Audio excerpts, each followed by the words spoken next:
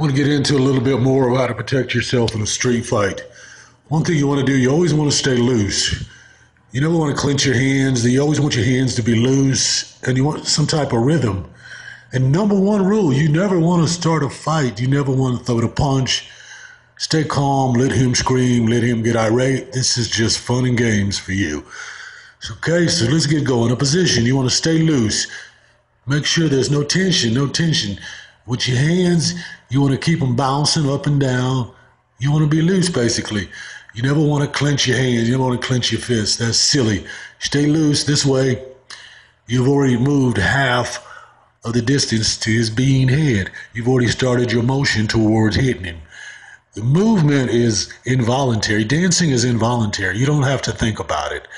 That way, you already started swinging. All you got to do is connect. So keep loose, loose as a goose.